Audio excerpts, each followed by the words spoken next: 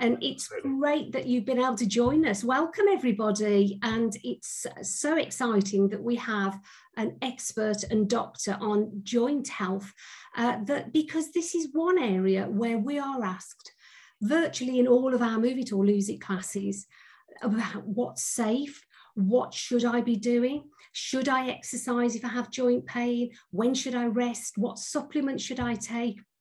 So all of your questions that have come in already and the ones that you're going to post now, we'll really try and get through in the next 45 minutes. But first, thank you and welcome to Dr. Alistair Dixon.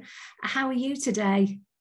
Hi, I'm well, thank you. And thank you for inviting me.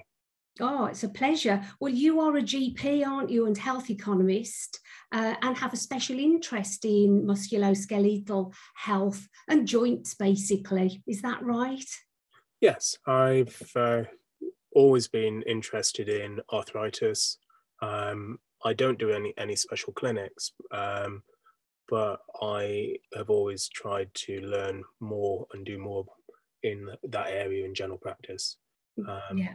And I've also been involved in sort of pre-hospital sports medicine for motorsport and horse racing, which involves an awful lot of musculoskeletal on issues, including trauma that leads to arthritis.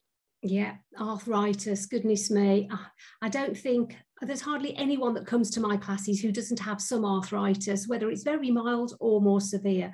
So just before we start answering your questions, just so that you know, so that there's no conflict of interest, that Dr. Alistair Dixon does advise a company that promotes Gopo, which is a supplement for helping with joints. And we'll be mentioning that as we answer your questions, just so that we're upfront and everybody knows